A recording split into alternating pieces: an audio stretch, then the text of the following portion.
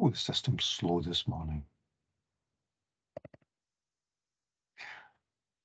Okay, that's the recording started. So just the usual reminder that if you don't want to be recorded, if you don't want to be on the recording, oh, someone else coming in.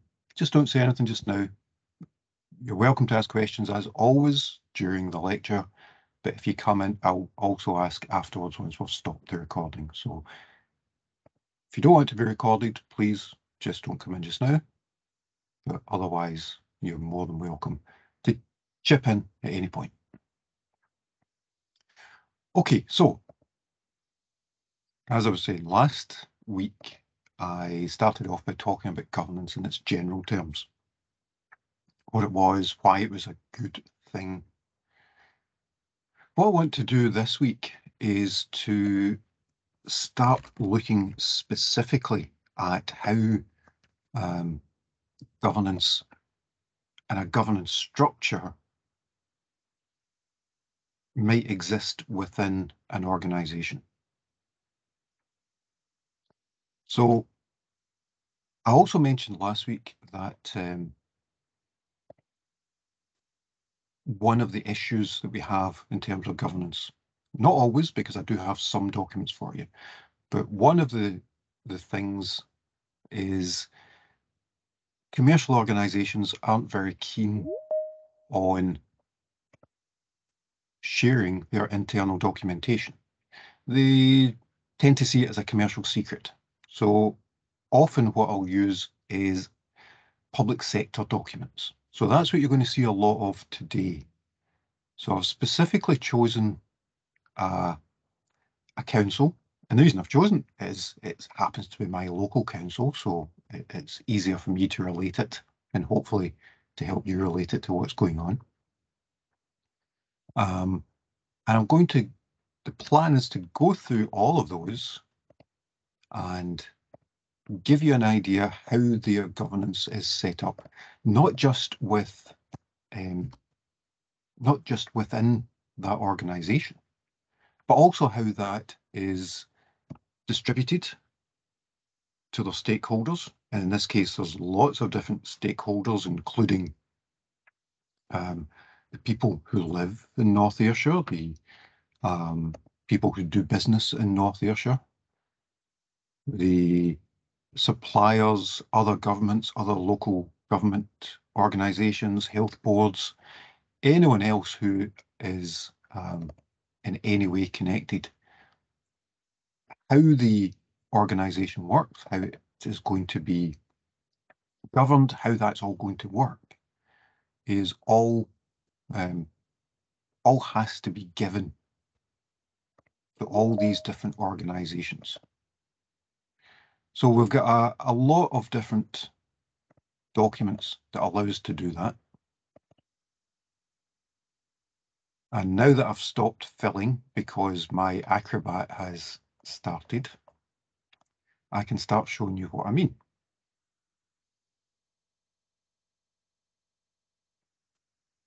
So what I've done is I've chosen some documents, not all of them, some documents, to give you an idea of the sorts of ways that governance might be brought in and how it might work. So first thing I want to show you is this bit up here. Governance for this organisation isn't just internal.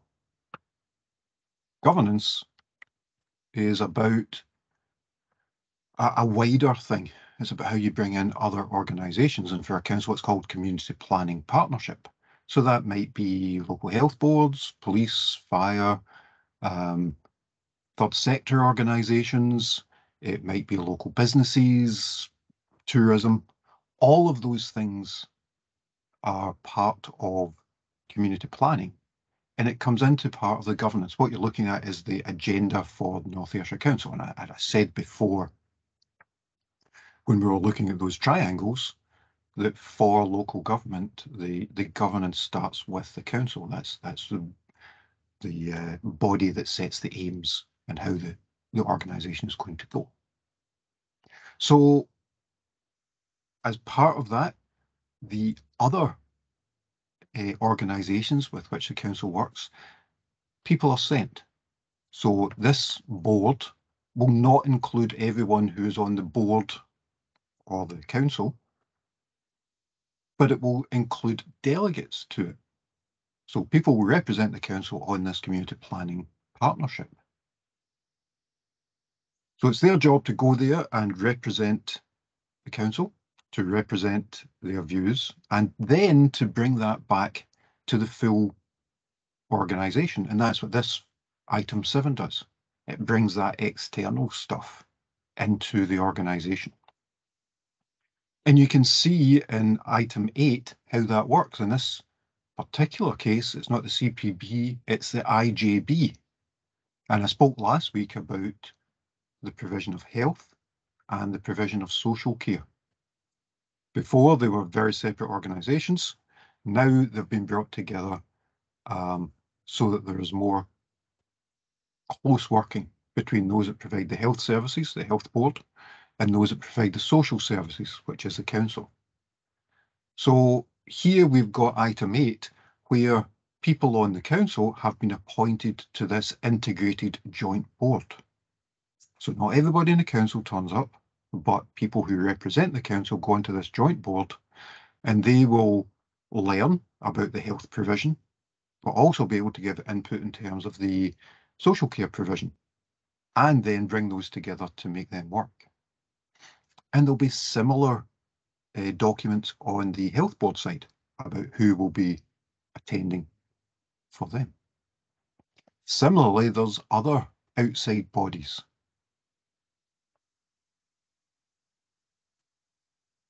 In this case, however, yeah, you're a wee bit blurry there, Nicola.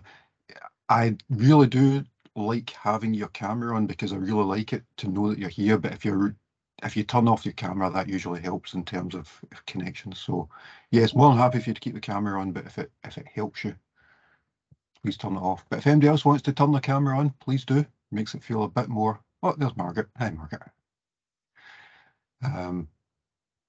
So here's another outside board, an outside appointment, but in this case, it's not the councillor who's appointed. So it's not at that top of the triangle. It's that middle part of the triangle. So here we've got an officer going to this board to represent the council. So again, they've thought how this governance should work. And they've decided that for IJB, that needs a high strategic input. For this DBFM board, and it actually doesn't matter what DBFM is, they've decided that it's actually more about the implementation. So they've taken people from the implementation level, in this case, the head of physical environment, who represents, because they're clearer on how that works and the nuts and bolts of it. So we're starting to see different ways of governance being put together. We've got a governance of the council, which is the councillors. We have got representatives from that going on to other organisations to speak to other organisations to understand how they work and to ensure that the aims come together. Because it would be quite nice if, police, fire, charity, and public sector all work together. Isn't that better than everybody going their own way? So you have these joint things where people come together to try and make things better. So sometimes it's from the strategic view, sometimes it's from the implementation view. And that will depend who then goes on. Everyone happy with that so far? Okay, so next thing I want to talk about is we talked last week about this idea about setting a vision for an organisation, strategy, where we're going, what's going to happen.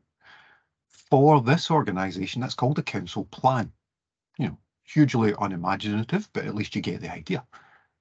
What is the council going to do? And that's what is coming up here in agenda item 10.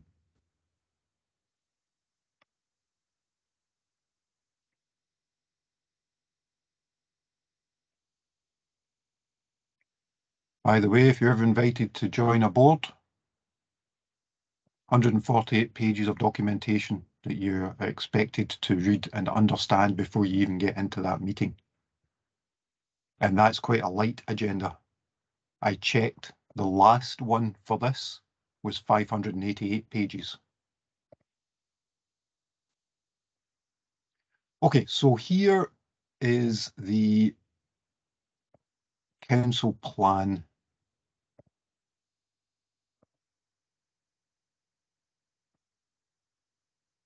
And it starts off firstly by sending a report to the board, to the council. So part of the reason I bring this up is because your document that you're creating will have these kinds of things in it. So remember I said there's going to be a part where you give your recommendations, what you think you should be doing. But then there's going to be a part where you give all the explanation of why that's your recommendation. And you can see that type of layout mirrored here. Now, let me be really clear. This is just one way to do it. So I am not saying you have to do it like this or you will be wrong. This is how one organization does it. Later on, I'll show you another organization, and they have slightly different layouts and a slightly different approach to it, but it's still the same idea. It talks about what it is the document is going to explain. So in this case, it's about the council plan, what the council thinks it should be doing, and you'll see it's quite a broad one. It's a 5-year plan. So that's not something that you're going to do tomorrow. It's thinking about the broad strategic aims. So again, we're back to governance, thinking about what's the strategy, what is it this organisation is going to do. But it's not just about that, because we need something to make that happen. So this document is talking about the broad aims at the top of that triangle, and then it's also saying the supporting delivery arrangements. So that's the next bit down in the triangle. And we also spoke about how we know what we're doing, how we measure whether what we're doing is right or not. And that's that third part there, the performance management. We said we are going to do X. Did we do X? And if so, did we reach our target? Did we exceed our target? Did we not make our target? So it's about all of these things. Where are we going? How are we going to do it? And how are we going to understand whether we got it right or not? I also spoke last week about governance, including governance being for all of the stakeholders. And you'll see here that there is an explicit reference to how this document was created. And it's saying we spoke to people. Responses to consultation. So all the stakeholders for this organisation were consulted about what they think the organisation should be doing, what they think the priorities are, where the most need was identified. So there's clearly what the organisation wants to do, but there's input from other stakeholders. That then comes into a whole bunch of recommendations. Now, this is page 49 of 148 for this item. And the next item on this agenda is at page 103. In other words, there's more than 50 pages for this agenda item, but the actual this is what we are going to do part is half a page. Here's the recommendations, what we are going to do. But after that, there's another 50 pages of this is why we think we're going to do it, and here's how we're going to set it all up. And again, that's part of what I was talking about in terms of the assessment. The recommendation, so that they can see what very quickly about what you think they should do. But later on, lots of explanation about that, about why that has been the recommendation. I'll not read out those recommendations. You can see that there's 7 of them there, and they all apply to this particular item. And then the paper goes on to talk about how this was developed. An overall summary. We're going to make a plan. Why are we making a plan? What's the background to making a plan? Well, clearly you want to do stuff. And again, we're back here to this mission statement that we talked about last week. And here we've got a very clear mission statement: to improve the lives of North Ayrshire people and develop stronger communities.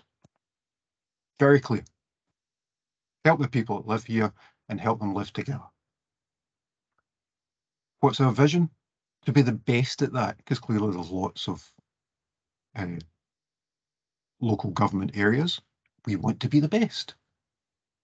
We want to provide an excellent service, and we want to innovate as well. We don't just want to be stuck in the same old stuff. Now, as you can imagine, there's lots and lots of things that this organisation does. And again, I'll make the caveat, this is for local government, but you can think about it for any organisation. If this was Apple, its strategic priorities might be to grow its server market, or to grow its iPhone market.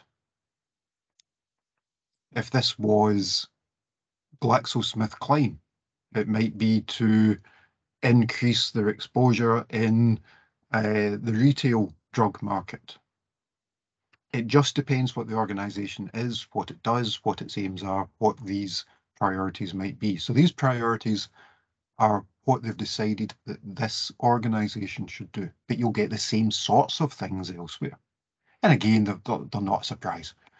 They want a bigger economy. They want more people employed. They want the towns regenerated, that kind of stuff.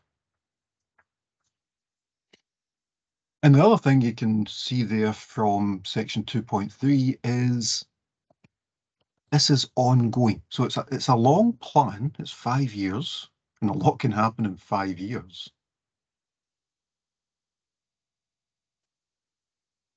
But it's continually renewed. So this council plan didn't come together in 5 minutes.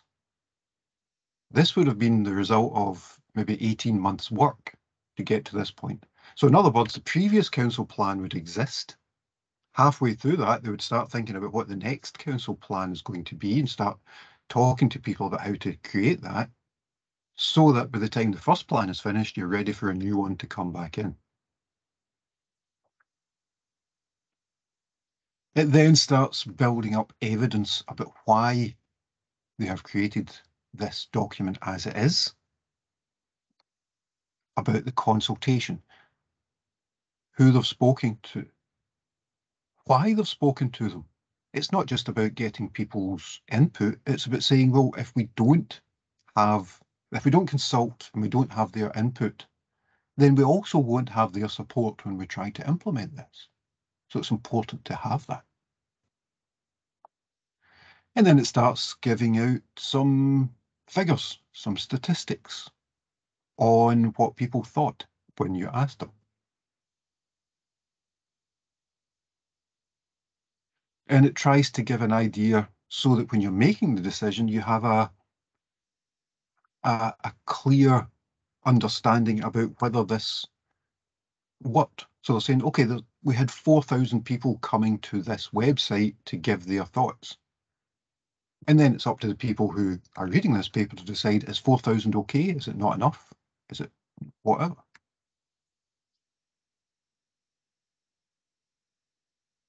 So that gives the background. It talks about how other organisations were involved. And then it starts talking about, in more detail, about the proposal. So remember, the recommendation where we accept this plan, we go ahead and do this plan. So what actually is this plan? And that's where it starts talking to. And again, we have a vision, we have a mission, and it starts thinking about what the themes are. It goes into more detail about economy and about people and about all that other kind of stuff. After it's done that, it goes into more detail about the delivery and performance framework. There's no point having a vision if you have no way to implement it. And it's very important when, and I mentioned this last week, it's very important when you have governance in place that the aims are achievable. You want them to be testing. So you don't want to say, you're all doing fine, just keep going. You want to get better. Of course you want to get better. But there's no point in saying, if you're Apple, oh, we will double sales by next year. It's just not going to happen. So you say things like, we will increase our iPhone revenues by 10% and our iPad revenues by 5%.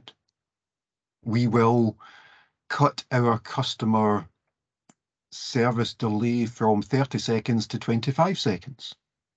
We will increase our customer response surveys from 22% to 24%. And we will hope to move our satisfaction from 75 to 85%. Whatever makes sense for the organisation. Some of them will be similar. There'll be lots of organisations who want their customer service to get better and faster. But there's only very few organisations. Well, there's one organisation that will say we want to sell more iPhones. So it will depend on the organisation, what its aims and plans are. So here they're talking about how this is actually going to work. How are you going to do this?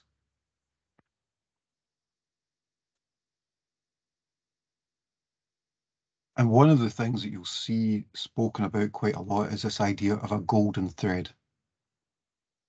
How does it get from the top of that triangle, we want to do this, down to it actually being implemented and working? And one of the ways that happens is there has to be a clear link. We want to do this. These are the people that are going to implement it. They are going to deploy these resources to make that work. And this is how we will measure it. And it's important that you set that measurement before you start. You say what you think should be the outcome before you start the work. Because otherwise, it's very easy to get to the end of a project and go, oh yeah, that worked. Oh, we're absolutely fine. Not a problem. You have to decide what your success looks like before you start the project. Otherwise, it's far too easy to kid yourself on. Okay, so we have that part.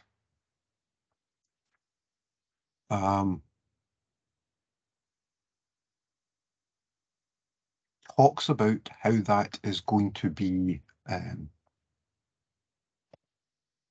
governed in terms of who looks at these plans. So we have KPIs, key performance indicators. We spoke last week about the people responsible for governance sometimes splitting up to take different functions, perhaps because of their own background, their own skills, their own interests, and also partly to have a way of approaching everything. So you might have a bigger board, but they'll split up into smaller parts. And you can see that happening here. There is here a delivery plan and a performance management framework. This is how we're going to do it. This is how we're going to measure it. So who looks at that? Well, in this particular case, it's something called the Audit and Scrutiny Committee. They actually scrutinise. It's there in the name. We will scrutinise what went on to make sure it's happening. And they'll look at all sorts of things, including finance. And here's some changes that they're going to make. We think we need some changes in this implementation model. Under the new structure. So this council plan isn't just saying here's what we're going to do, it's how we're going to do it. There is a new structure, there are 2 directorates. And again, it doesn't matter what the directorates are. If it was pharmaceuticals, it might be a retail division and a hospital division, or however you put that, a public sector division. Here they're saying we're going to have 2. They're also identifying what we'll start talking about later on in terms of compliance. Some of their content can be driven by the needs of external regulators. Sometimes you don't get the choice. Sometimes you just have to do what the law says, what other organizations tell you to do, whatever it may be. There are always frameworks within which you have to work. And that's acknowledged here in that.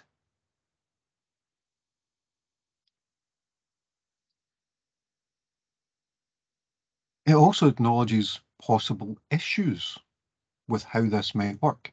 A danger of using directorate plans. So they said there's going to be 2 directorates. They've said they're going to make directorate plans. But they're also saying, well, maybe that puts the focus not on the overall aims of the organisation, but on the aims of those parts of the organisation which have plans. And maybe that's not the best ways to work. They were detailed. They tried to present them more accessibly, but there was limited interest in them.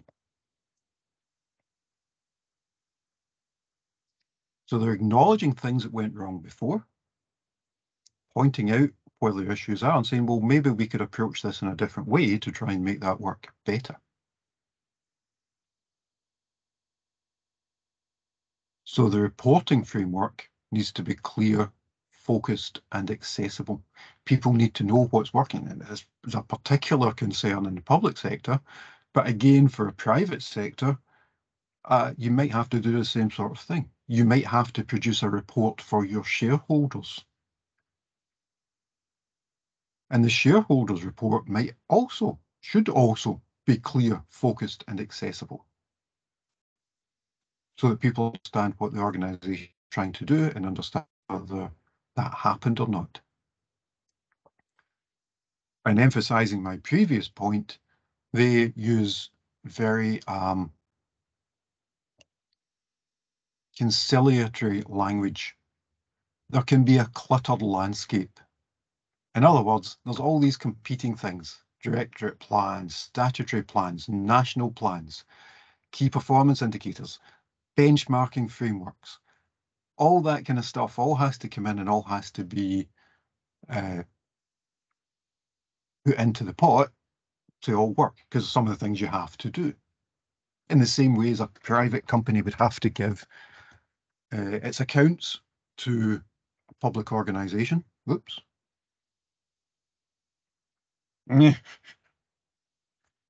Oh boy. Well, now, isn't that fun?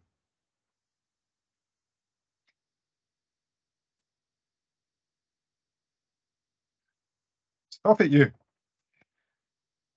See this working from home stuff? What can happen is a cat can wander in. And I have a wee, I've got a wee accessory under my desk. It's a couple of wee pedals that let me go up and down and press buttons so that I can work stuff here and work it with my feet. If the cat decides to lie in those pedals, that can be an issue. Sorry about that. Where were we? We're all still alive, Tony. We're okay. Just shows that I'm live as well. This wasn't recorded. Wonder how I cut that out of the recording of this. Oh dear. Come to UWS and learn about cats. Somebody will say that the cat's the best part about it. Right, okay, where? Yes, so this cluttered landscape. There's a lot of things going on, and we need to make sure that all of these things happen, but also that they don't stop us getting to our aims. So there needs to be a clear understanding of what those aims are and how they're working, whether we're getting to that point. So even though it's a 5-year plan, you don't say, okay, we'll see you in 5 years and tell us how you go on. Of course not. You have to decide on a reasonable reporting structure. And that will be different depending on what it is you're governing. So if it's a shop, if it's a retail outlet, you probably want weekly, if not daily, reporting on how well the shop did. How much did you bring in? If you are a hospital, you want daily, if not hourly, reports about the wait time at A&E. It will absolutely depend on what the project is and what you need to do to keep on track with it. Here for this one, they're saying, okay, this is a long-term plan. So we will come back and we will get a report on this once a year. Now, that doesn't mean that the only report that happens is once a year. This is just for this council plan. All the other delivery bits, there would be more frequent reporting, depending on what's appropriate. But for this council plan, once a year. And there'll be two different parts. So the board will look at it. In this case, the board is called the cabinet. So every 6 months, the delivery plan will go back to cabinet. So again, this is a high level stuff, only every 6 months, because we're not expecting too much to happen. And it won't just go to cabinet, it will go to audit and scrutiny committee, who will look at the KPIs, who will look at the finance, who will look at whatever they want to look at. And we'll look at the progress. And later on, I'll show you some of the KPIs and how the progress is indicated. And it'll be part of their job, as I said last week, to scrutinise these, to ask questions, hopefully sensible questions about what's been going on, and decide whether or not action needs to be taken in order to fulfil the plans. So you'll see that the framework is in a whole different document, Appendix 2. And again, coming back to your assessment, I've suggested that you might want multiple appendices just to make it easy to understand the document, rather than having it all one big report. Sometimes it's easier to say, okay, if you want to know about this, it's in this particular document, in this appendix. If you want to know about that, it's in a different appendix. But again, different organisations work in different ways, and I don't want to be prescriptive in what I'm saying in terms of your assessment.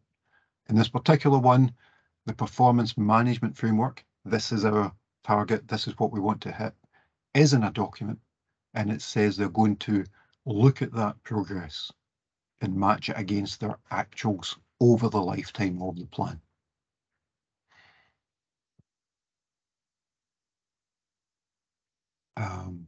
Okay, as part of that, so again, the reporting isn't just 5 years for a 5-year plan. Here they're going to report annually for a performance framework. How have we done this year? And they've also pointed out that how the report is important. You have to be able to understand the information. It has to be helpful. It has to be understandable. And they haven't just said, we're going to do the performance framework. They've explicitly pointed out, we've looked at this. We wanted to make sure it was still okay. And they've just concluded that it is. It is still fit for purpose. They're also talking about influences, internal and external audit and scrutiny. And again, this is all about local government, but the same thing can apply in other organisations. If you're a charity, the Charity Commission will want a report every year about how you've spent your money and the percentages of money that went to charity as against percentage of money that was spent on delivery, on chief executives' remuneration, that kind of stuff. If you're a retail company, you will produce audited accounts at the end of the year. They will go in as part of your requirement to put those into Companies House to show that the company is still working or not. And they've also been very clear that part of what they're doing isn't just looking at it in isolation. They haven't just said, well, this I only care about us. They're saying, well, actually, there's other people doing similar things. In this case, we have a national performance framework. Shouldn't we be making sure that we're at least as good as other people in this sector? That we are doing at least as well as they are. So there's a national performance framework that allows you to compare that. So that's all the information that's then given to allow the board to make a decision. Now remember, these papers were distributed early, so they'll be at least, say, a week beforehand, which means that if there are any questions on this, you can follow them up before you get into the meeting. And here specifically it says, for further information, here's who you'd contact. Here's your first contact if you have any queries about what's going on here.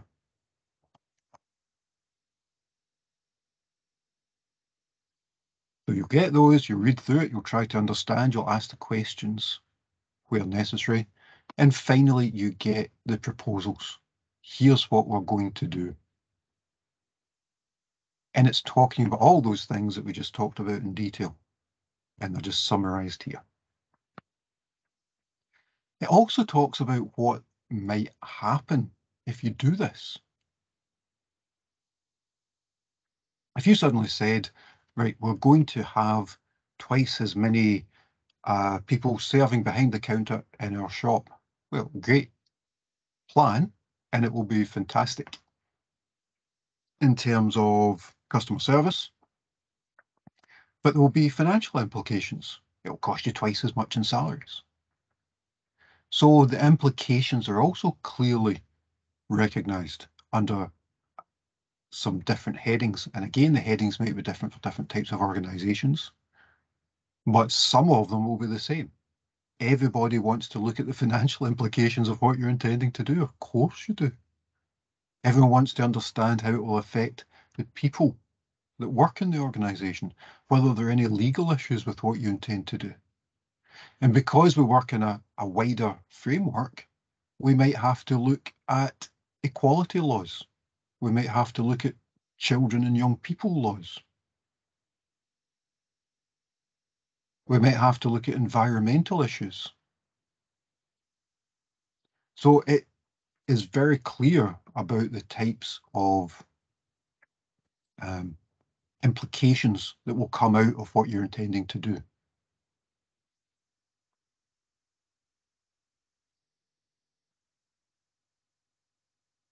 And that's just the first bit. So that's the paper that says what we're going to do. It's laying out the governance. It's laying out how things are going to be reported. And then it starts actually showing what that is. So here's the plan.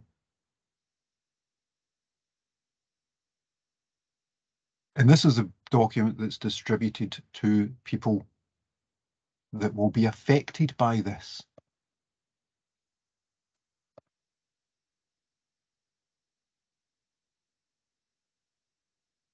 We talked last week about vision, and they are trying to communicate in clear language what the vision is and what they're going to do, the mission, and they go together.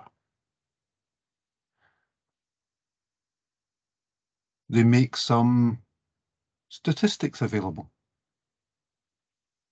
and they try to make them available in an easy to understand format.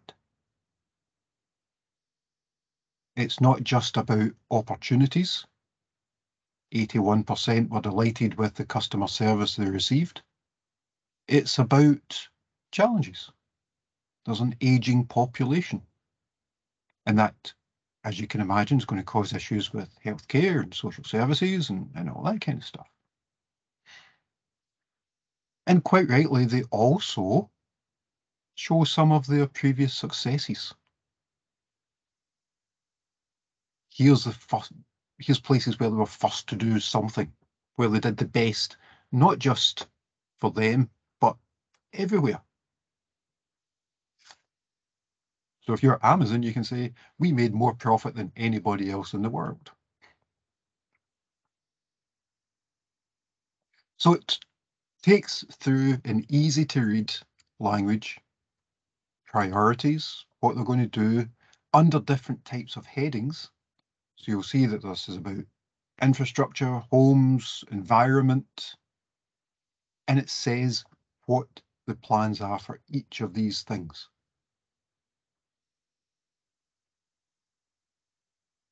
So that's the easy to understand council plan. How do they know if they have made those differences that they're hoping to make in the council plan?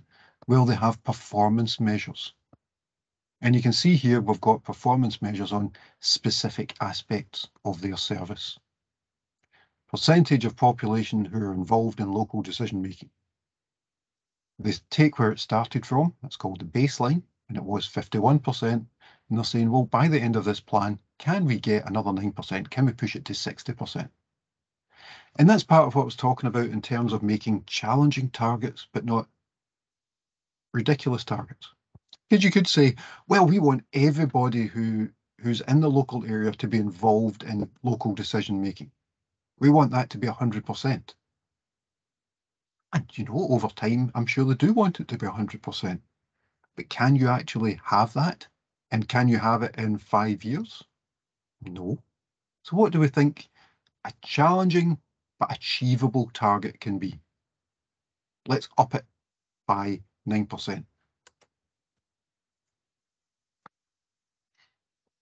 Average total tariff score of pupils. In other words, how well do they do in their exams? It's currently 875. Can we push it to 890? And you see similar things for all of these measures. They've said what they are, they've said what they're starting with and what they want to get, so that when this thing is finished, you can see whether you've been a success or not. There's no fudging. You can't come back and say, oh no, that's what we meant to do all along. People have clear aims and a clear understanding of what it is they're trying to do and where they're trying to get to. And there are loads of these.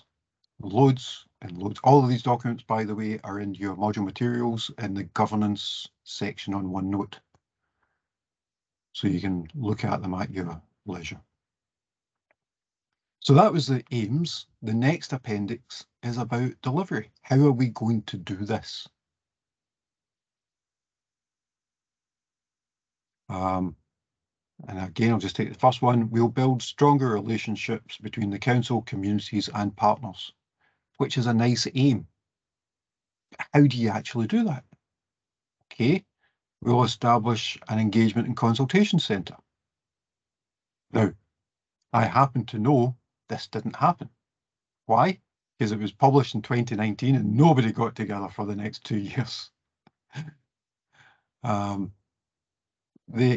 We will extend locality planning approach. And I happen to know that did happen. Even during COVID, locality planning continued. In fact, it became more important because working within localities, people delivered meals and made sure that all people were phoned or contacted and well-being checks were done. And that was done within the communities. And that worked actually really well, even though they had to meet on Teams for 2 years and people get very upset about that. It still happened. So they're saying, here's what we'll do in this column, and here's specifically how we will make that happen. So we haven't just said, oh, here's an airy-fairy aim. Here's an actual plan about how we'll make it work. That plan may or may not stand once it reaches the ground, but that's okay. You come back and you change. If it doesn't work, you examine it and you change. And that's part of the reporting back that we talked about earlier. So we'll come back and say how you were getting on. Is there anything we need to do? So in all of these headings that we talked about, and all of these headings that the council decide they're going to do, they say, going to do this, here's how we're going to do it. There's a thing in Scotland where you can access 1,140 hours of free care for under fives, which is a lovely aim, great aim. But the stuff has to happen for that to go ahead. You need buildings. So it starts talking about they'll create indoor and outdoor learning environments. If you're going to have more children for more time, you need more space. You also need more people. And there's a recognition that might not always be internal. So they'll build partnerships. Maybe we can get other childminders or other nurseries to come in as part of this. And rather than the organisation doing it all in-house, they will partner with other organisations to make that happen. Regardless, there is a plan. Here's our aim. Here's the plan. This is how it will work. And again, pages and pages and pages of this. And pages and pages and more pages and more pages. And then we get to the next part. So again, there's a transformation plan. And part of this is talking about issues. It's not a big surprise that there are cuts to government funding, and that applies at local and national level. So if we need to do the stuff, how are we going to change the funding environment? We will save, and it shows you how so to give you an idea, the annual spend for this organisation is about £480 million a year. And that's revenue and capital. So revenue is kind of day-to-day paying people. Capital is build new stuff, buy new things. So revenue and capital about 480 million. So they're looking at this stuff in fine detail. So out of that 480 million, what they're saying is we're going to save 36,000 in libraries and community hubs. So it's quite fine detail for some of this. Community learning development, 500,000. Old people services, well, 130,000 one year, but then 1 million the second and another 1 million the third, adding up to over 2 million over the years. So they've identified where they're going to make these savings, and they've projected what those savings are going to be. And again, they may or may not survive contact with reality. So that's part of the thing that will come back, and the Audit and Scrutiny Committee will say, did you save your 36,000? Well, actually, we saved 40,000. Well done, Gold Star. Did you save your 579,000? Ah, no, we only saved 500,000. Oh, okay. How are you going to fix it? What's your next plan? What are you going to change to make this work? And it might be that there is a plan and you change something. And by the way, this is absolutely not anything to do with the actual project or the actual numbers, just in case anybody's wondering. It might be that you say, well, actually, we've changed our minds. What we found was, if we try and do that, it has this knock-on effect to this service, which has this knock-on effect, and actually that's a big issue for the people that use the service. So actually, if you don't mind, can we save that 79,000 somewhere else, please? Or they might come back and say, well, no, we haven't saved it, but actually it's longer term and it's more about the knock-on effects. So we've done something now, but we'll actually see the savings for that next year and the year after. So yes, we didn't do them in year one, but we will reach them in year 2 or year 3. So there are different ways that you might approach changes to plan, because plans don't always come in at exactly what you would expect. So again, it comes through all of these different parts.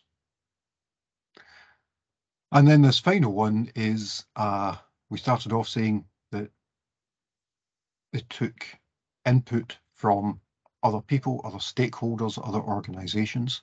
So this is the final bit about who they were. Whilst making it really clear that it's advisory. So this is to get input from other people, but in the end, if you run an organisation, you have to ensure that your organisation works.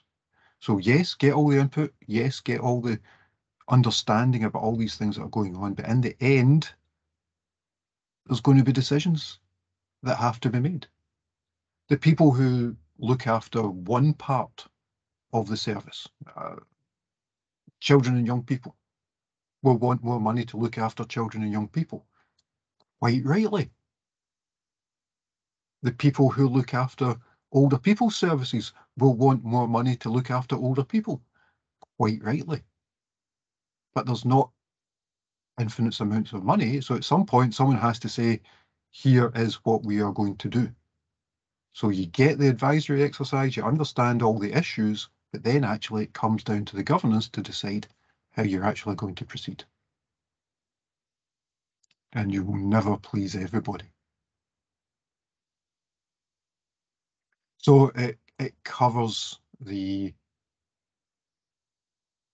advisory consultation. And again, it's the same sort of themes to try and understand what people were talking about. So don't give every specific input, but they say, okay, well, lots of people were talking about we need a job. Lots of people are talking about, well, you go into the high street and it's empty. Can we do something about that? So you try and take the advice and put it into themes that then will influence how you go about your plan. And then, again, lots of these.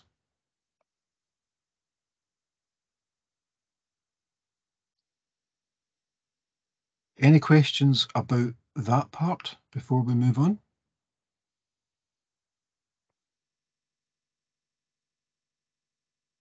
Nope, not seeing anything in the chat.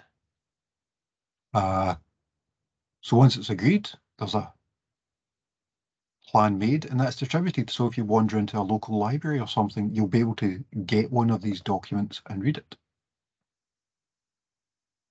I think, and this is the one I wanted. Sorry, those three were just the parts that were in that main document. Here I wanted to show you, you'll see it says up there, you might not be able to see it, but it says Plan A3 poster. So once this plan's been made, they've created posters that can go up onto office walls or onto places where the public will come, which basically says, here is what we are going to do.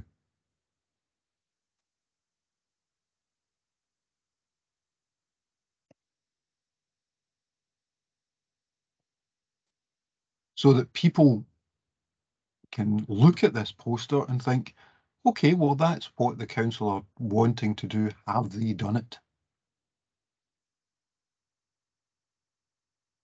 So it isn't just about making the decision, it's about communicating that decision.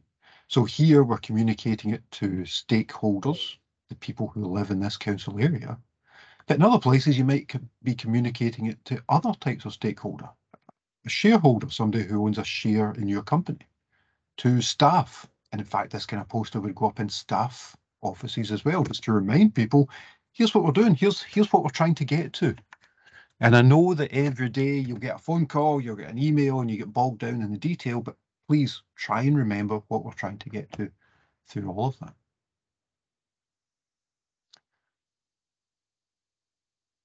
Okay, so that's been an hour, and trust me, I've got more to say. but I think we probably need a wee break. What do you reckon? Yeah. So will we take 5 minutes? Get up, stretch, do whatever you need to do? Yes, thank you, Margaret. Okay, we'll take 5 minutes and I'll see you back here in 5.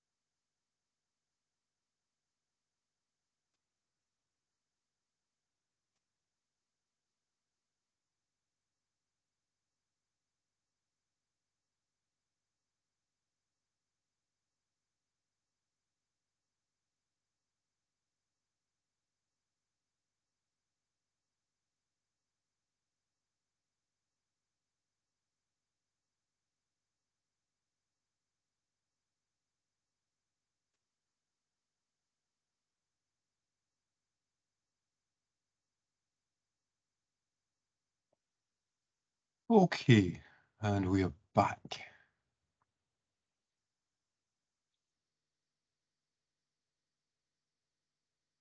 You're wondering, Kat's still under the desk. I can't stretch out at all. I'll kick her. Oh dear. Not even my cat, it's my daughter's cat. What do I see? Okay, so we were talking about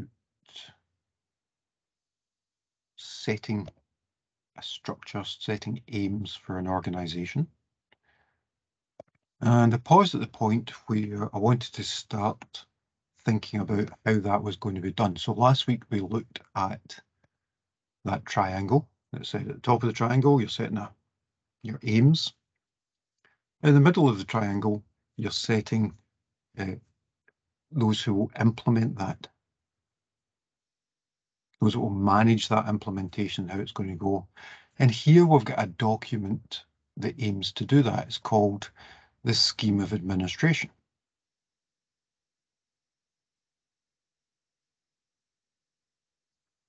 So,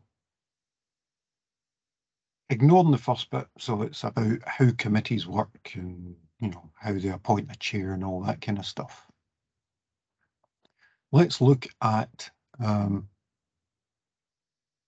these things from number 3 on. So remember, we've got a governance board, and for a local council, it's the council. But not all of the councillors will take part in every decision. So they're split up into different things. The cabinet is, in some ways, it's the executive. So they're the ones who are tasked with taking on the day-to-day decisions. They're the ones, and if you remember that previous paper, it said a report will come to cabinet. And it's saying they will look at what's been happening. They will take the decisions on any changes to be made. And that's a subset of the councillors. It's about 6 out of 33 or so. Next one, and this is just in alphabetical order. So appeals committee is about staff relationships. So if staff have had any disciplinary issues, they can appeal, and there's an appeal committee there. Audit and scrutiny, again, was referenced in that previous paper. So they'll look at aims, KPIs, all that kind of stuff, finance, and make sure that everything is happening the way it should be. There are specific committees for specific subjects. So there's an economic joint committee. And one of the things that's interesting here is how they've joined with other organisations.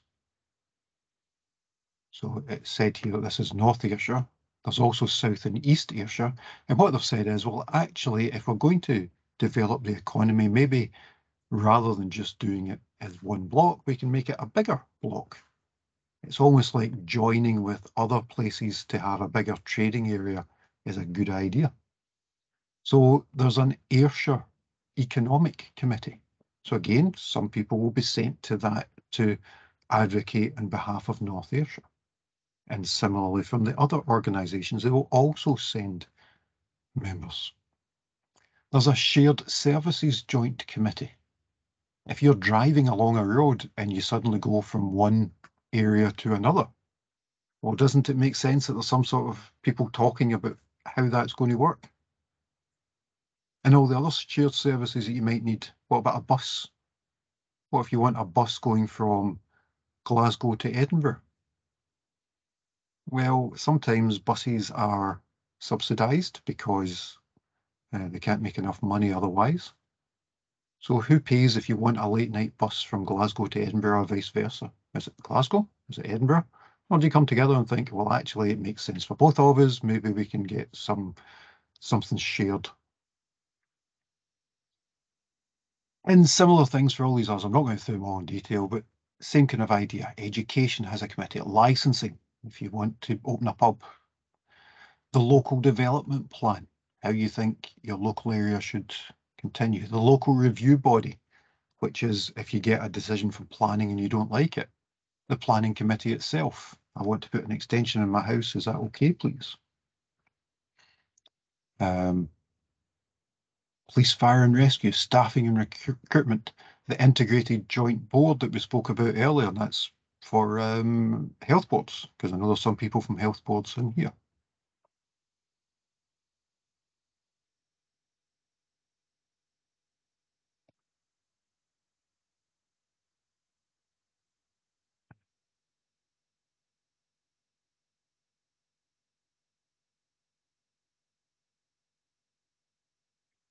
So here's how they've decided that this joint board, so I've chosen this joint board because it incorporates governance not just in the organisation but across multiple organisations. So this is a statutory body. In other words, there's a lot of legalities around it.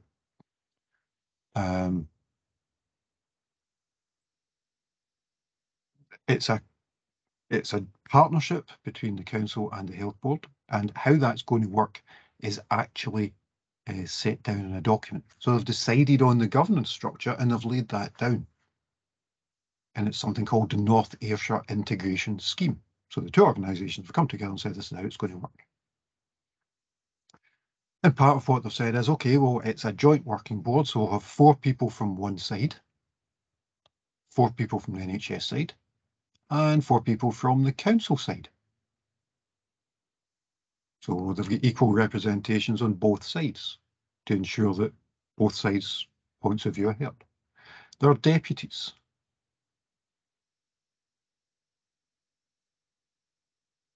They've also tried to broaden membership. So there's an interesting sentence here.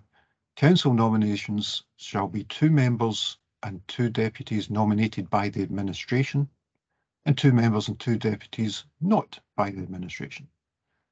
So you'll probably know that if there's an election, somebody takes over. At Westminster, there was an election, more Tories were elected than anybody else, so they have the administration of the government. This sentence recognises that even though somebody won an election, other people voted for other parties as well, or other individuals, other independents. So it's saying, okay, so we'll have people who are on the administration, the people that are actually running the council at this point, but to recognise that those other people, will have 2 people from there as well. Committees have chairs, somebody who's in the chair and runs the meeting. And again, because it's a joint one, rather than having one chair, they're saying, okay, we're going to have a chair, but we'll swap it. So every 2 years it goes from council to health board and vice versa. Most committees also have a vice chair, and they're saying, well, if the chair comes from one organisation, the vice chair comes from the other organisation, and then they swap. And they also say something very specific. The council appointed chair or vice chair shall be the cabinet portfolio holder for health and social care. So what they're saying is the person who has day-to-day responsibilities, remember I said the cabinet has day-to-day responsibility for decisions. There will be a portfolio for health and social care. So there's multiple portfolios, just like in the Scottish Government, the Westminster Government, you have a Minister for Education and a Minister for Social Care. Here we call them cabinet portfolio holders. So there's cabinet portfolio holders for economy, education, whatever it happens to be. And it's saying that the person who has day-to-day involvement in this shall be the chair or vice chair. In other words, the person that's most involved with it should take on that role to ensure that golden thread. So it comes from this joint board, it goes through the portfolio holder, and from there to the officers who will actually make the stuff happen. So you'll get that line all the way through to make sure that it's not, well, someone attends here and someone does this over here, but actually they don't talk to each other. There's that line all the way through. It then talks about how many people you need to turn up. And then something called delegated powers. So we've said that these subcommittees aren't everybody, they're just parts of it. So the question then becomes, what powers do they have to actually do things? And you saw with all the different names in those committees, there are certain powers that committees get to do things. So for the licensing committee, they are given the delegated power to issue taxi licenses and off licenses and pub licenses and whatever it happens to be. For the planning committee, they are given delegated permission to deal with planning issues, but weirdly only planning issues up to a certain size. So they can do a new house, but they can't do a new power station. And the line is somewhere in between, and that line is something that would be agreed in terms of the delegated powers. Where does it stop being just a function, and where does it start being strategic? Clearly, a house is a function. A power station is a strategy. So where is that line? A housing estate? A new town? I don't know. I'm not going to say where it is, but that is laid out in this document to say precisely where that is. And that's part of the reason we have these governance documents, to say what we are going to do. And in this particular case, the board has fully delegated powers. It can do anything it wants, but not in planning and licensing. It can do anything it wants with this stuff. So there are specific things that it takes charge of. So if there's something about day services for older people, integrated joint board, not the cabinet, not the health board, but the integrated joint board. It's their responsibility. As with so many of these public sector things, but also with other organisations, there is legislation that you have to follow. So to say, it might be legislation on declaring your finances to Companies House. Here there are other legislative frameworks that have to be followed, and it's very specific about what they are, what the Act is, and what knock-on effects that has for this body. So again, it's very clear on that. Section 12AZA, it's very, very specific.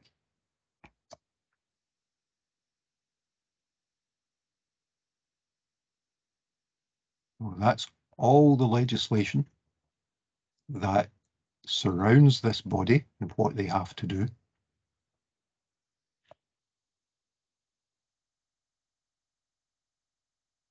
And anyone who sits on this body should have at least a working knowledge of what these things are and what the consequences are. So you remember I said before, when we're talking about this module and your assessment, I've chosen half a dozen different acts, health and safety at work, that kind of stuff, because they are fairly broad-based and come under a lot of things. I could have chosen the Care Scotland Act 2016, but of course that's a very specific act for a very specific sector. But if you happen to be on this board, I would kind of want you to know about the Care Scotland Act and the rights and responsibilities that confers.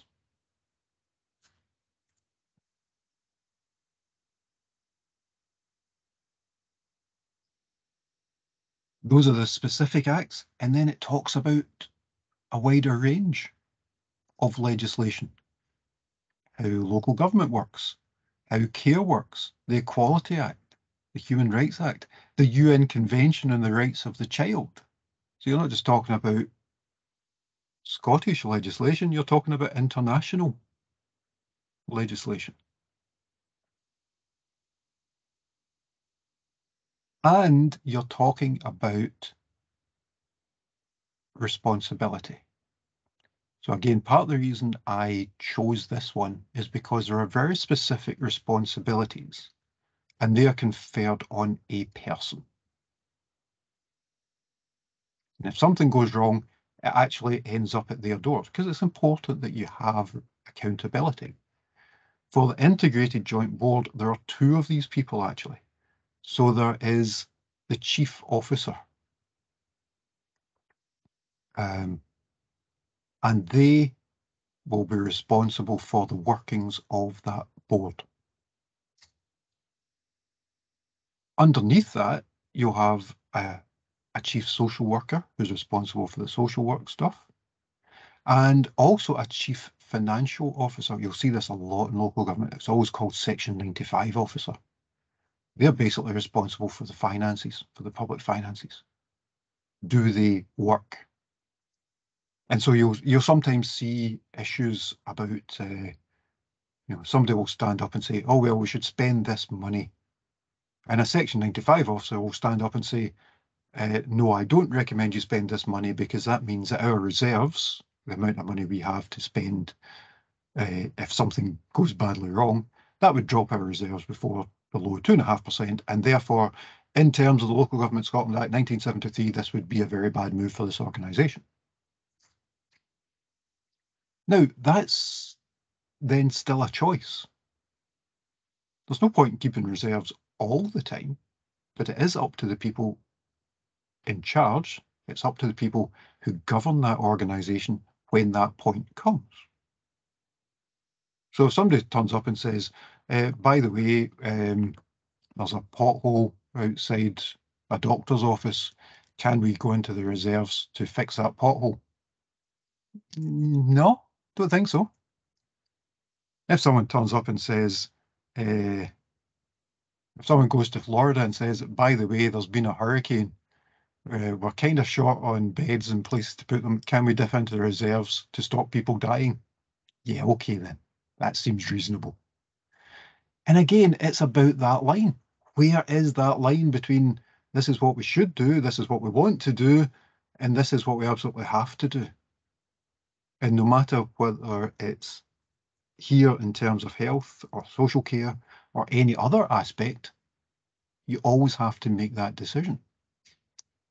Do I hire someone else to stand behind the counter in my shop? Well, I would like to do it. Do I have to do it? Can I afford to do it? Those are different questions. So those governance choices are made all the time. Happy with that bit? Okay, so this is governance from, the sharp end of that triangle. But actually, somebody actually has to do the work.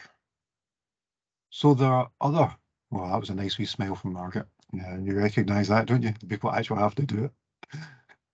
So there's a scheme of delegation. So here it's called a scheme of delegation to officers. But it could be a delegation to, heads of division or shop managers or whatever it happens to be for your organisation. So here's a scheme of delegation to officers. And it says, here's what specific people can do. And again, I'm not going to go through all of these. These documents are available to you, so you can have a look at them. So I'll pick out a couple of things. The first is that it's about this idea of governance. Governance is about setting an aim, but implementation for that goes to other people. And we have to give the people that are doing that powers to make decisions. Hello, Mr. Shop Manager. Have you hired the new person for your shop? Well, if you're the chief executive of McDonald's or the chairman of the board of McDonald's, you don't really want to make that decision. You have to delegate that further down the chain. So you leave it up to the shop manager or the McDonald's manager to say, yeah, we need more staff, I am going to do that. But if the question was, oh, we're doing really well, will we open another shop? You probably didn't delegate that to the shop manager, but you might have delegated it to the regional director who looks after a whole region. to say, okay, well, look at the figures here. We could actually open another shop and make more money. And the same thing happens in all sorts of organizations. You have to delegate the powers to ensure that they can actually perform the day-to-day business of the organization. And that delegation, so I've just said, you delegate powers here. The chief executive and or the appropriate chief officer will be responsible for the appointment of all posts below the level of chief officer. And that's a lot of words that say, if you're in governance, you will appoint the person at the top and the people under them. But under that, that's up to the people managing it. So you will hire the managers, but the managers are then given freedom underneath that. So it starts off by saying, these are things that will never be delegated, powers reserved. You cannot do this no matter what. And it's saying things like, if the council, if the board, if the government, whatever the body is, if they make a decision, management can't say, no, I'm not interested in that. They have to go along with the aim of the organisation as expressed by that top level, whatever that level is. Having said that, things happen. So it does say, look, if something's happened that's really urgent, and this might go against what we would normally do, maybe we can all get together. And here it specifies the chief executive, the leader, and the portfolio holder.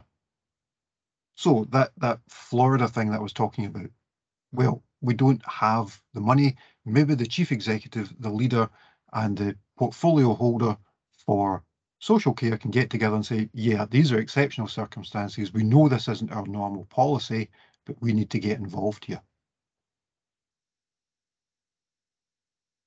If that happens, they can make the decision, but it still has to be reported back. It doesn't happen in isolation, so a report goes back. It also talks about what powers are reserved for particular parts. So particular committees, and I spoke earlier about licensing, doing licensing stuff, planning, doing planning stuff.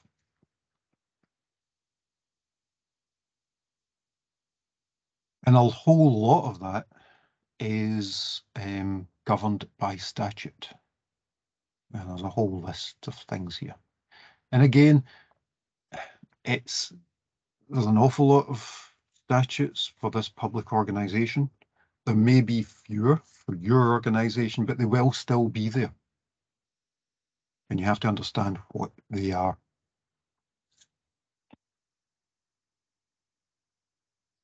That's the statutory ones. There are non-statutory reservations. Things that you wouldn't delegate. Things like, what's the budget for this year? You don't delegate that to a subcommittee. You may get a subcommittee together to start looking at the budget, to start thinking about the general approach, how it might happen, but the actual final decision has to be taken by everybody. Not surprisingly, because it's a big thing. This is the budget we have for the year.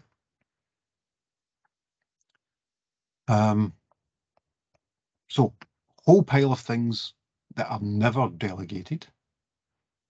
And then it starts talking about restrictions.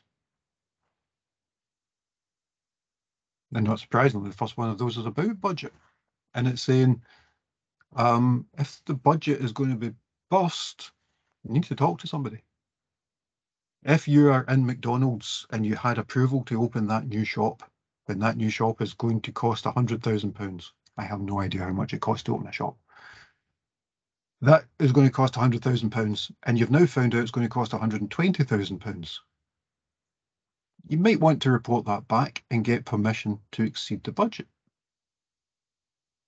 I'll tell you right now that all over the country, there are people running back to their budgets and looking at the inflation levels and saying, well, 2 months, I've seen Margaret, yeah, me too, Margaret, believe me. Budgets that were set 6 months ago are now suddenly 10% less because of inflation. And what do we do? How do we fix that gap? And it might be a revenue budget. How do we pay people? Because pay deals have gone higher than we expected, because inflation has gone higher than we expected, and people need to live. So it might be on that revenue side. It might be on capital side. You might be in the middle of building a new GP surgery that last year was budgeted to cost $500,000, and this year, if you can get the stuff, is now budgeted to cost $750,000. And that is the kind of inflation rate we're seeing in building at the moment. So the first thing on the exercise of delegated powers is, yeah, if you're going to break the budget, you might want to talk to us first. In fact, do that, honestly. You also might want to do it where something is controversial. And that's more of a subjective thing, of course. If you're going to do something that's controversial, if you're going to close a McDonald's in a town, if you're going to close the last post office or the last bank in a town, you might have delegated powers to do it as part of the bank's delegated powers.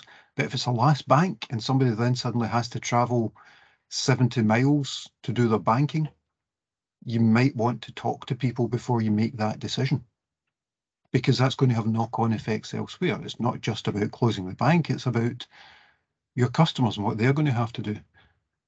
Let's not beat about the bush. It's also going to be about publicity and what's going to happen when you close down that last service. So before you do something that's technically under delegated powers, if it's going to be controversial, you might want to talk it through and see whether the organisation wants to take on that controversy.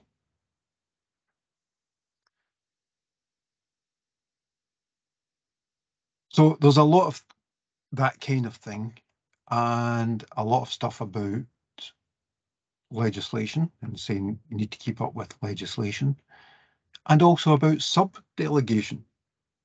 I've given you the job to do this, you've given someone else that same job, and so on down the chain.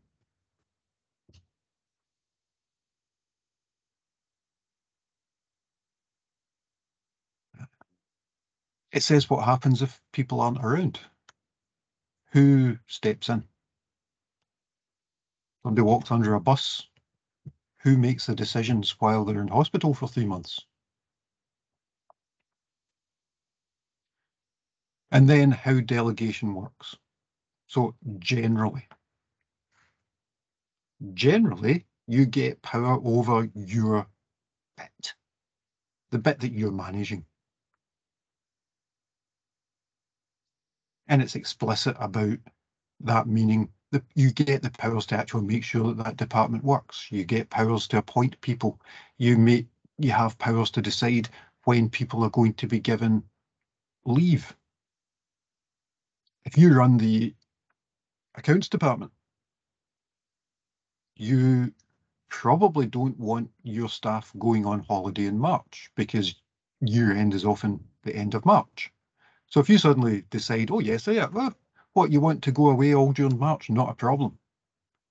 No, not a good idea. So you might be given delegated powers to say, no, you can't take a holiday in March because we need to do this stuff. If I put in a holiday just now for next week, somebody would come back to me and go, no chance. You've got students. You can't just leave your students. So you get these kinds of delegated powers to ensure that you can actually perform the business of the organisation. And they're explicitly written up over many years, all the things that have happened. And then there are specific ones. So specific ones for the chief executive, who has strategic management. Specific ones for, can't scroll fast enough, head of service, democratic services, which is the fancy way of saying it's a solicitor and they know about the law. And here's what they're responsible for. They're responsible for legal services. They're responsible for democratic services. They're clearly not responsible for services to grammar, judging by that, but they are responsible for communications and civil contingencies. So we're back to Florida again. So the head of service for that is responsible for those kinds of things. So it explicitly sets out what they're responsible for, the legislation that that has surrounding it, and what they do within each of those sections. Here's what they do for licensing. They have to understand the Zoo Licensing Act 1981 and the Riding Establishments Act 64 and 7. Who knew? Why do you need two acts for riding establishments? I mean, okay. So it's extremely explicit in what they have to know about and what they have to manage. And if you go through the document, you'll see similar things for other managers, which bits they are responsible for. And you can see there's pages and pages of this. We haven't even got on to the next person yet.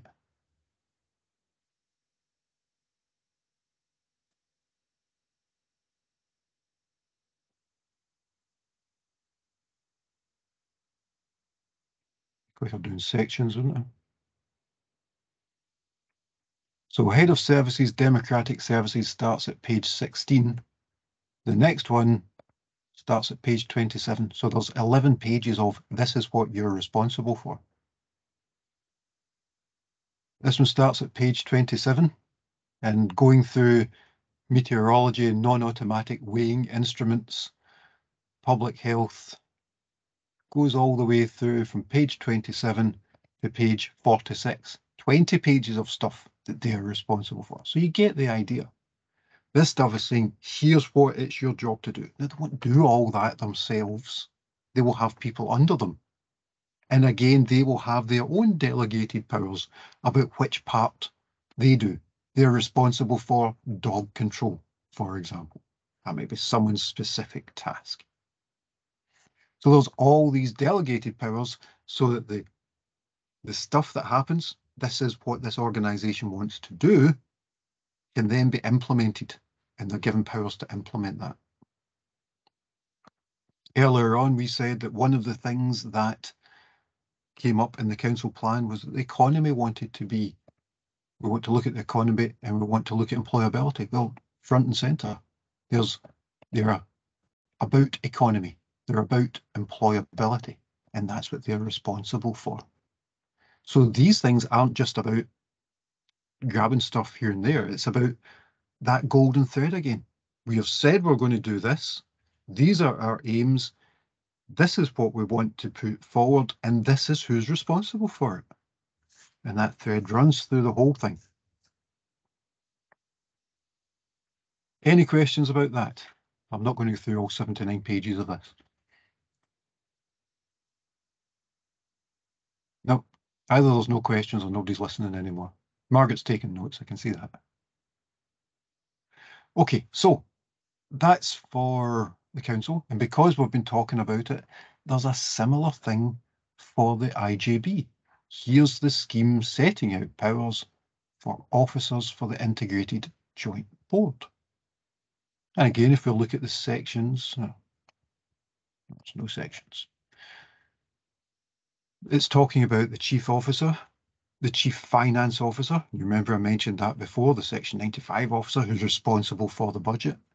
There's a chief social work officer who's responsible for specific things as well.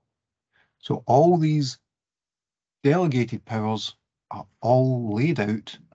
The legislative framework in which they must work is all laid out so that anybody can come back and go, was this to do with me?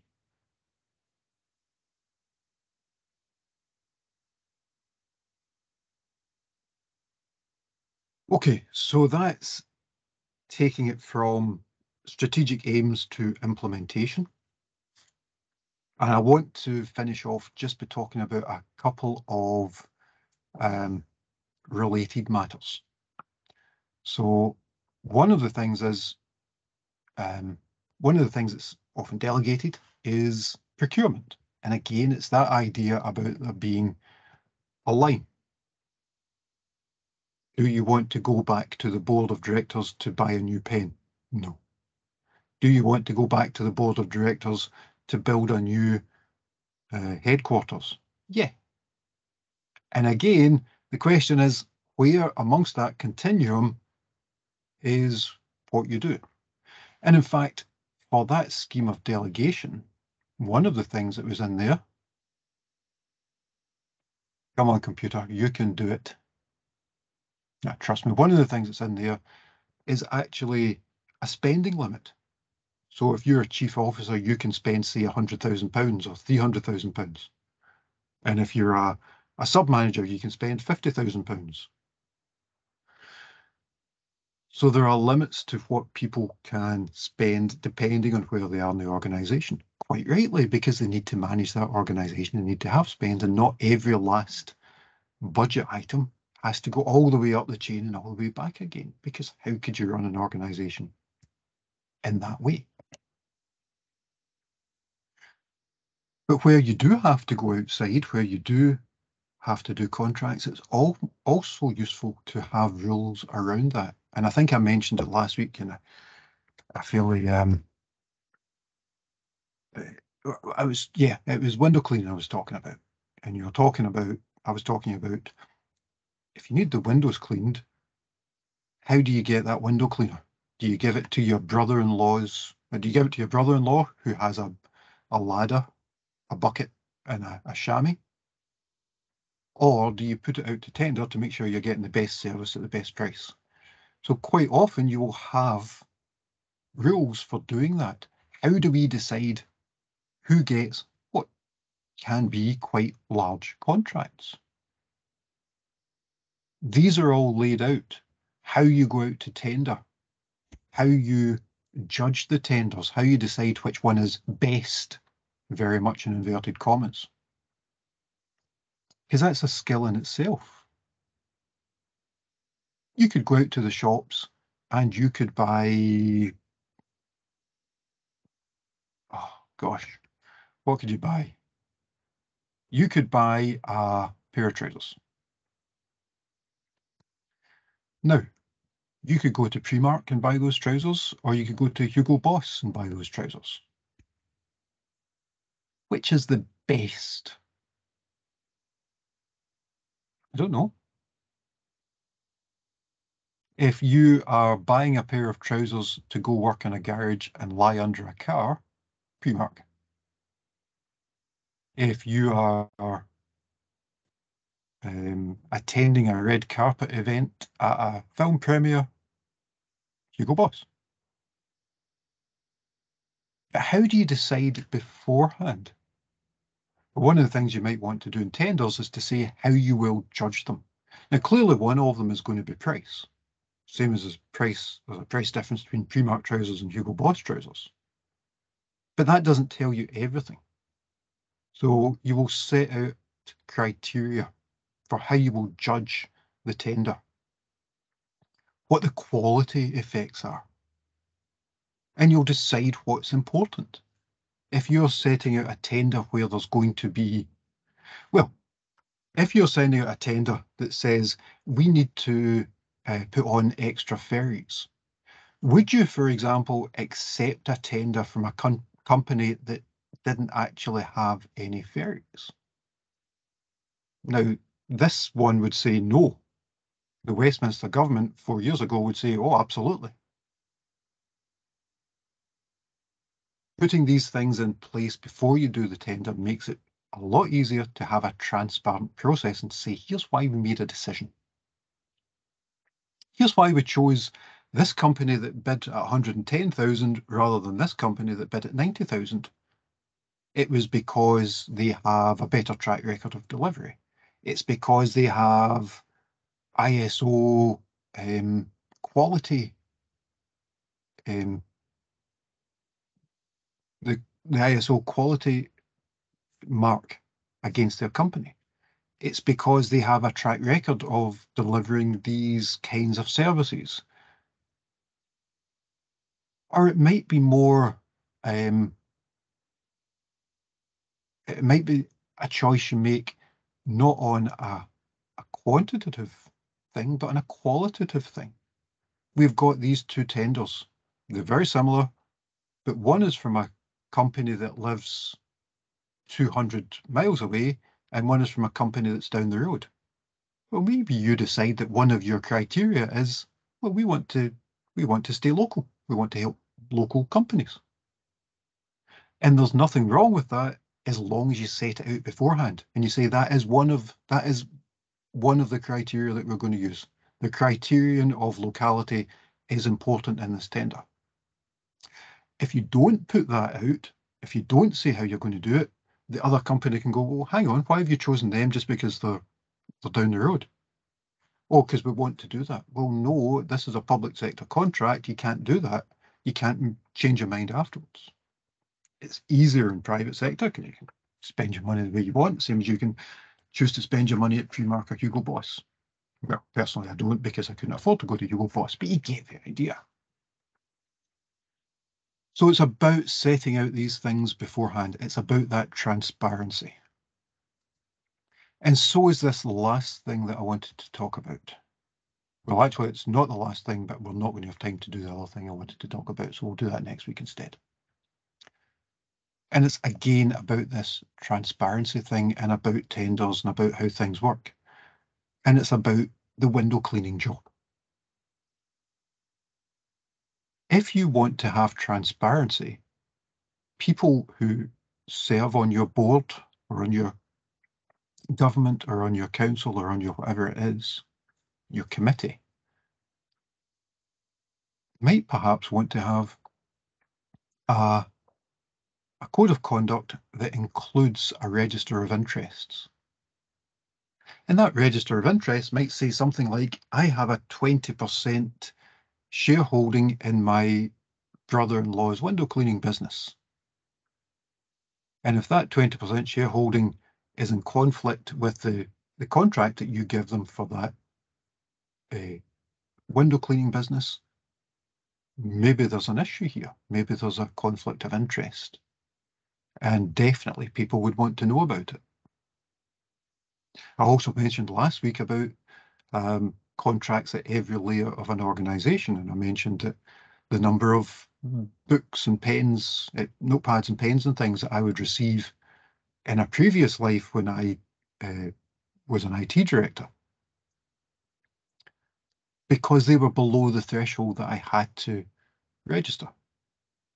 So they knew they could send me as many USB drives, journals, pens, whatever, and it was fine. They would just go on my desk. But if they took me out to dinner, if they took me to a Scotland match, that had to go on a register of interests. And it had to say things like, I have a register, I have an interest in this other company. So I serve on your board, but I have an interest in this other company. And when I am making the decision, you might want to know about that. I have an interest in this house.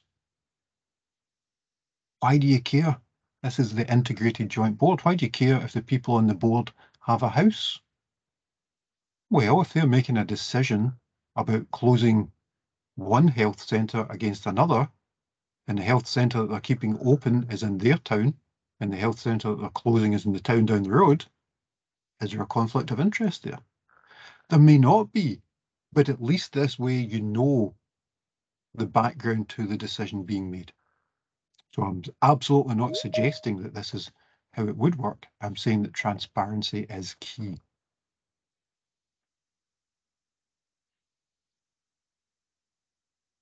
Okay, that is me for the day. It wasn't intended to be, because I did mention earlier on about part of the reason we're doing this is to try and make our organisation better. So I do have a presentation about PDCA, plan, do. Oh, good to see people nodding. It's about basically planning something, doing it, figuring out where it's worked, and adjusting it afterwards to make it better if it hasn't. So I've got a presentation on that just to talk about why we do that. But I'm well aware of the time, so hold that over to next week. I'm sure you'll be happy with that. So, does anyone have any questions on any of that for today?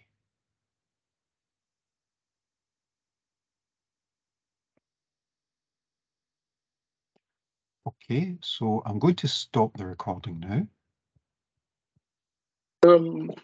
Tony, Mm-hmm.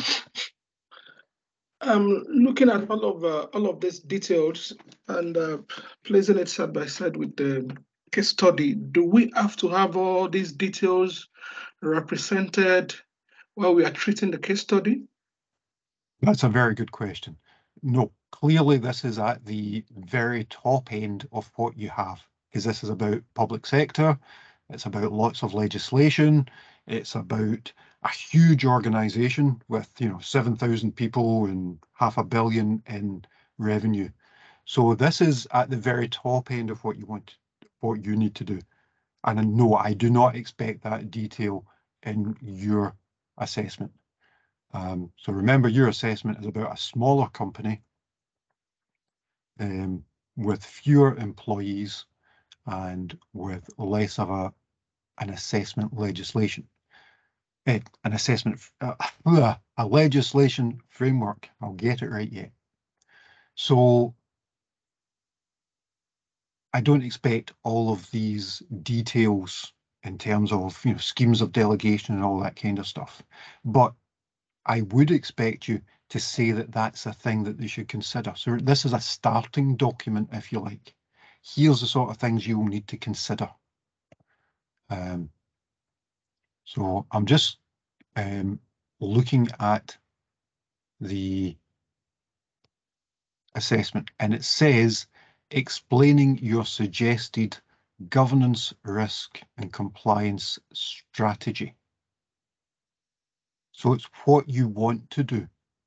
So it might say, for example, it's important to have clear lines of delegation in terms of decisions being made and in terms of money being spent. And here's why. But I wouldn't expect you to have that scheme of delegation nor to have those numbers in place. Does that make sense? Yes, thank you very much. It does. Okay. Then one more question. Uh-huh. I was looking at the materials and I felt that since this company is stated to be in Scotland, Yes. and there is a code of conduct for business for Scotland, Yes. like one of your materials stated for code of conduct for business in England. Is it possible if will one be penalized lifting some of those code of conduct, since OSEC principle cannot be changed since they are using a specific standard code?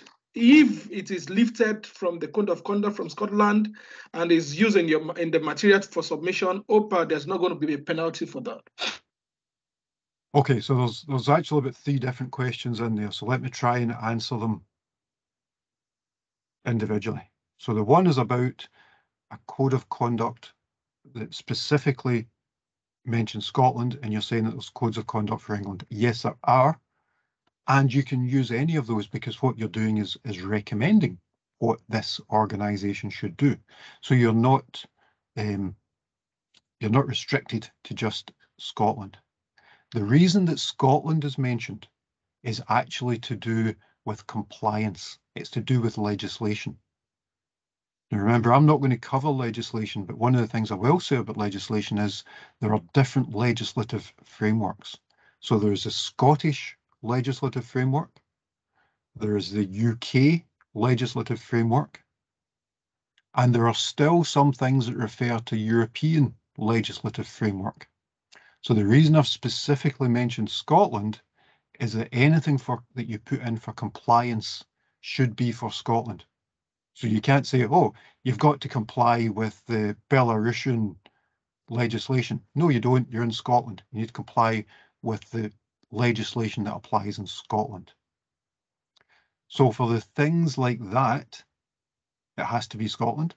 Where you're making a recommendation, no, you can bring in things from other places. And your third question was about, will you be penalised for using them? You won't be penalised for using them, but what you do have to do is reference them. So again, I spoke about this in the first week. So there's the bit where I'm trying to make this as real life as possible, but I'm also under constraints because this is also an academic subject. So again, I've said in the assessment that, in fact, I'll just put it on the screen for you just to show you.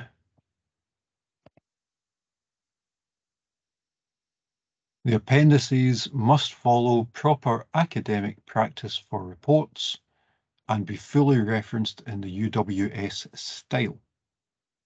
So part of that is what you were saying. You won't be penalised for using it, but you do have to reference it. You do have to say, this came from this document, and you have to do that in the UWS style. And part of the reason I have to do this is because actually, and it doesn't even matter if you're doing the MSc or the CPD, you will get academic credits for this. And those academic credits can build up. So I still have to make it an academic part. So sorry for those of you in business or, you know, outside the university. I'm sorry I'm having to make you do referencing, but I do have to do it in order to give you those credits. So you have to reference. And I've put in a whole bunch of stuff in there about referencing and how you do it and how it works. And I'm happy to answer questions if you're not sure about it. So go and have a look at how you do that. But the bottom line is you say, this comes from the Scottish Code of Conduct, written by in this date. And as long as you put that in the document and expressly say that you're quoting from it, that is absolutely fine. If you just grab the text from that document or any other and just chuck it in your report, that is not fine, and that will be penalised. So there's two different things there. Is that okay?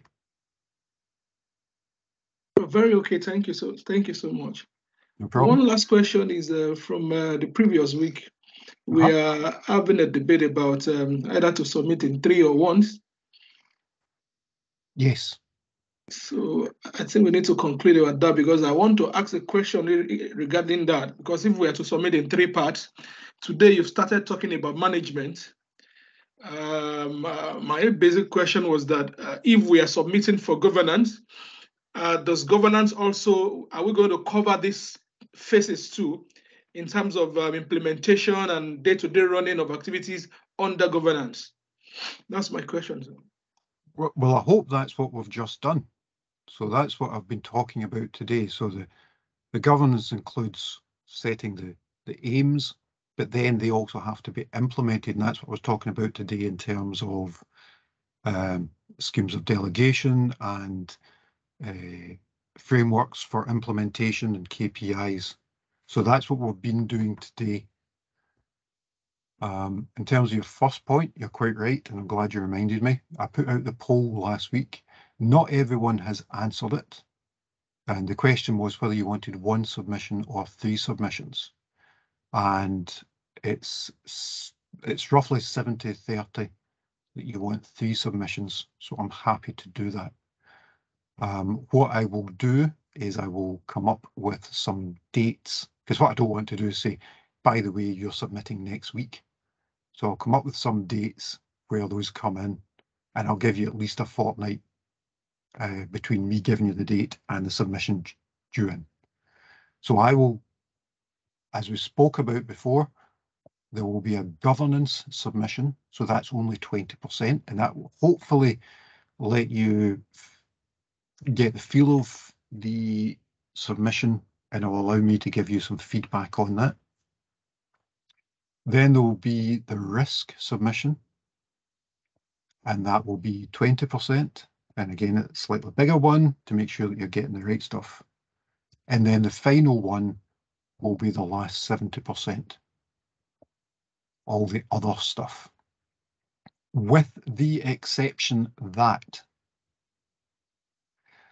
I am not going to give you the marks in governance or risk management for the professionally presented report. In other words, I'm going to mark the content and not the presentation, but I will certainly be giving you feedback on presentation. And I will do that when I'll give you the marks when you present your final report. On the other hand, I do want it properly referenced, and I will build up those marks as we go along. So I will take off marks if you don't properly reference for each of them. The final submission, so even though I'm splitting it up into three, the final one where you add in these bits, the compliance, control, and some other bits and pieces. When you do that final submission, I'm actually going to ask you to submit the whole report. I'm going to ask you to go back, get your governance bit, get your risk bit, and put them all together in one final report. But I'll only mark the bits that you're putting in. And the reason I'm doing that is because clearly this all fits together. So it would be kind of silly to not have them together. So yeah, we'll do 3 submissions because that seems to be what the class want to do, but I will give you at least 2 weeks to between me saying this is the submission and you having to put that in. So at the moment, looking at it, I haven't quite finished. I haven't quite finished governance. I do have one wee thing, and I'll do that next week, which is the 6th. So I'm suggesting that this submission will be on the 20th for governance.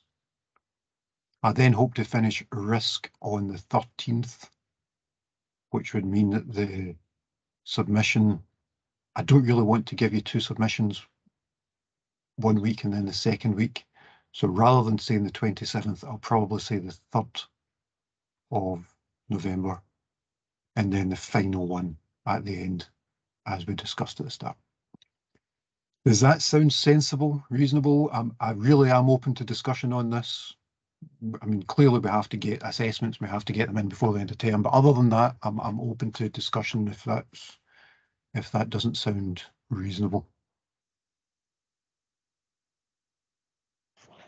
Sorry, Tony, can you hear me? It's Nicola. Yeah. The only date I caught there was the 20th for governance, and then my computer broke up again. It's been awfully choppy this afternoon. My suggestion was risk then 2 weeks after that. So rather than giving you assessment and then assessment the next week, I'll propose to give you a break. So the 20th and then the 3rd of November. So 2 weeks between them. And then there would then be another 3 weeks before the final assessment, just to space them out a wee bit. That sound reasonable? Thank you. Reasonable. Everyone happy with that then? Speak now or forever hold your peace. Right, okay, so I'll update the syllabus for that and I'll put those dates in. I'm getting some thumbs up. Thank you, Anthony. Any other questions just now? Or comments? Abuse? Request to see the cat? Margaret? I was just going to say, as a CPD student rather than a cybersecurity student, and probably one of the elderly members of the group, but anyway, I was just going to ask. That would be me. I was just going to ask about IT background. So, I mean, obviously, the learning in this and the sessions so far are what are really, really interesting for me, and that I'll be able to apply in my job. But I totally get, I mean, the academic side and doing that piece of work. But I suppose the bit that's most on my mind is I am not an IT professional. Yep. But everything has been so relevant to date, as I expected it would be. I'd obviously read the details before I started, and I'm sure there might be other people in a similar position, but my background's not IT at all. Yep. And I'm just thinking about that in terms of expectation. You know, I just wanted to make sure you're aware of that, really. Acutely aware, and it's a very good question. So there's a couple of things. So I do try and keep it not IT focused. Now, clearly it's from an IT MSc that we're doing this, but actually the only things that are IT specific are these things here, ITIL and COBIT. And even then, although they are IT specific things, they're actually more about project management. So it's actually more about, we have a need. How do we fulfill that need? What are the steps we should go through to make sure that we're doing it properly? So they're IT focused, but they're actually more about the process of doing anything.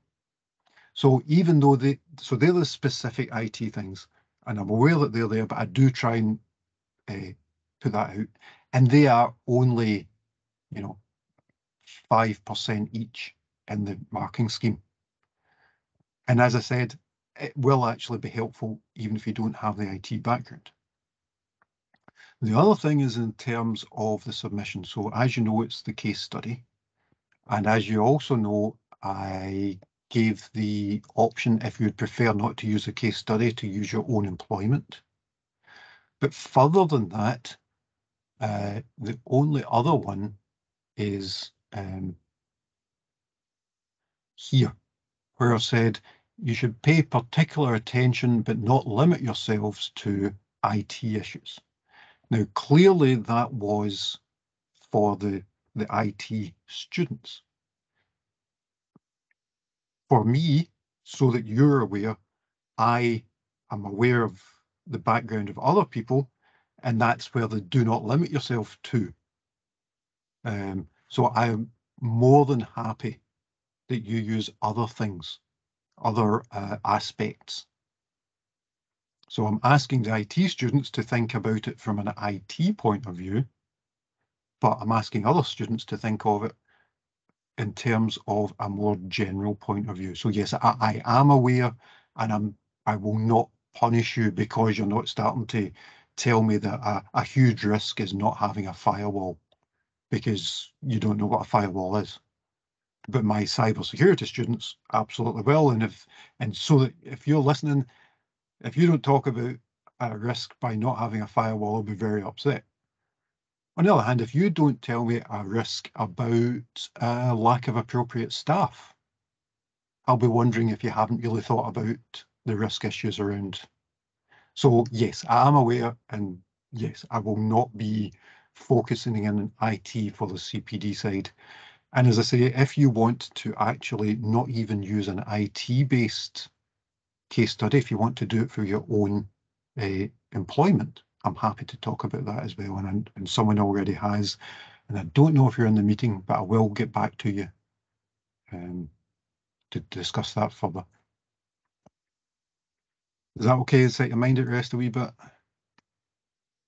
Yeah, that's really, really helpful, Tony. Thank you very much. I mean, I think I'm just conscious that it is very much about the learning for me. And I was just like, I don't want to do, I didn't want to do this kind of course of disservice by pretending I was something I was not. No, So no. it was just highlighting that. But thank you. No, absolutely understood. And actually, see, if you speak to the IT people on this course, they'll be saying, why do we need to do GRC at all? Because it's not about IT. And yet, of course, it is, because it's about everything. It's about it all. It's about organizations and how the organizations work and how all that stuff fits in. And my IT students tend to say, well, why are we doing it at all? Because until you've been in that kind of organization where that stuff happens, and I know that you absolutely have, it doesn't seem relevant. But once you're in that kind of organization, it is absolutely central to the sorts of things that you have to do. So for the students, what we're trying to do is give them this awareness before they get to that point. And not, and it's certainly not a small part of it, that actually for the IT students, see, if you go and look at jobs that have been advertised in IT, go and look for things like cybersecurity with a particular reference to GRC. And you'll see not only that there are lots of jobs out there, they pay significantly more. And that isn't just in IT. If you understand this kind of stuff, and can apply it, it's really helpful in any career, I think, which is why we've got all you CPD guys here. So yes, I take the point, Margaret. You don't need to worry about it. You will absolutely not be penalised. I absolutely understand that. Is the bottom line. Any other questions just now? Hi, Tony. Hi. I have a little question. It's not really related to the assessment or anything. It's more of or less in the general government sense. And it's about when new issues arise. Like you see the window cleaner example you used often, when you say if the window cleaner is your brother-in-law, it could fall under a conflict of interest. Yep. But say, what if the window cleaner has been hired, or he wasn't someone you knew when you hired him, and then over maybe his contract is a 5-year contract, and in 2 years he then marries a family member of yours and then becomes your brother-in-law. That kind of issue now becomes a conflict of interest, because maybe in the company's rules and regulations, family members are not supposed to be. Oh, we've lost you. I think. Oh, you're back again. Sorry? We lost you for a wee bit there. Oh, okay. So. Yeah, we've lost you again, but I think I've got the point that you're making, and it is a good point. So, and again, there's different parts to it. So, the organisation may not allow employment or contracts with family members. Absolutely. Yes. But hopefully any organisation that has that in their documents will also have the clause as to what happens when they become family members after they get the contract. And if they don't, that would be a good time to put that into their documents. And I think I said to you when I was pointing out those other documents that were quite long, they didn't just appear overnight, they were continually added to, they're continually updated, and they are continually updated. The other part to the question is after the 5 years, and that's where it comes back to a clear, straightforward tendering process. Because I actually don't have any problem with family members being employed. I have a problem with family members being employed where there is no competition, where people don't know that they're family members, and where there has been no clear process showing how they have got that contract. So if the person who makes the decision has made a declaration of interest, that they know this person, that they have shares in it, but the tendering process was put out and they're saying we're going to go 25% on cost, 25% quality, 25% on locality, 25% on, I think I've done quality, haven't I? But you get the idea. As long as that's been set out beforehand and all the tenders that come in have been marked on those headings, and again, the marking scheme should be clear before it happens too. As long as all that has been gone through and they are the best person, that's absolutely fine, because you don't want the opposite to happen either. You don't want people to be disqualified because they happen to know people. That would be unfortunate. What you don't want is a conflict of interest to disadvantage your organisation. And I would argue that not giving a contract simply because you do know them or there is some relationship, not giving them that simply because of that relationship is actually as bad for the organisation, because you're not getting the best person or it's not the best price or whatever. So again, it's about finding that balance, trying to find out where that line is. But each organisation will deal with it in its own way. And again, part of what we're trying to do here is think about exactly those things. So it's good that you're thinking about that and how those things might be fluid and how they might change. But it's up to the organisation to decide, no, this is our approach to it. Does that make sense? Yes, it makes perfect sense. Thank you, Tony. You're welcome. I'm seeing a thing in the chat saying, can we extend the final submission to the end of November, around the 30th? What do we think? Part of the reason I have it at that date is to have, and it's actually less for the CPD people and more for the MSc people. I'm aware that you have other modules, and quite often what happens is that the submission dates for those tend to be towards weeks 12, 13. So what I try and do for this one is get this in first so that you don't have all those competing things. Because if I move it on to the 30th of November, you're suddenly going to have all those other assessments due in at once. What I'm trying to do is stagger them. So that's why it's there. And I know that the temptation is to put it as far away as possible. But actually what I'm hoping you're doing is writing this report as you go along.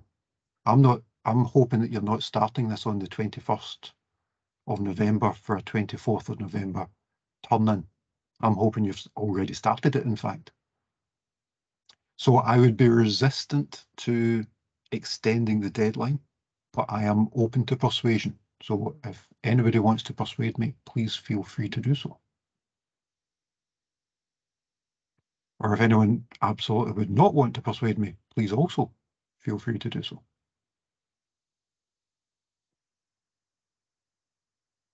And if nobody cares, just stay quiet and don't say anything.